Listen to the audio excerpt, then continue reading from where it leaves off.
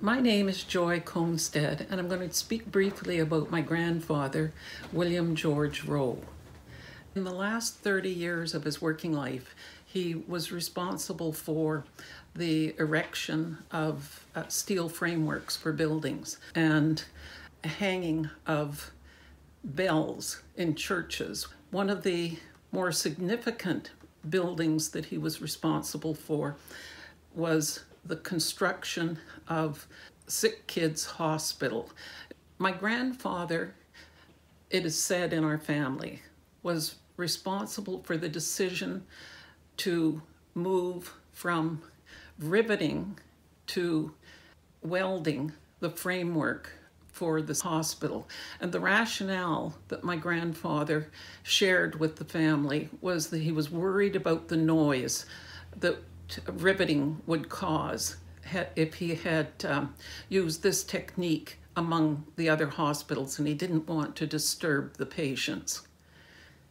My grandfather was raised in Trinity, Newfoundland. His early life was as a fisher, working on schooners and as a lighthouse keeper. But when the economy in Newfoundland became so poor, my grandfather, who was born in 1881, left the colony for Canada and arrived in Ontario with his young family.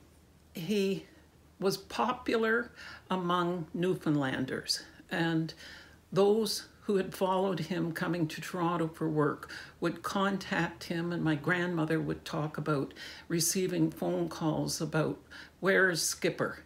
I'm here and I need work."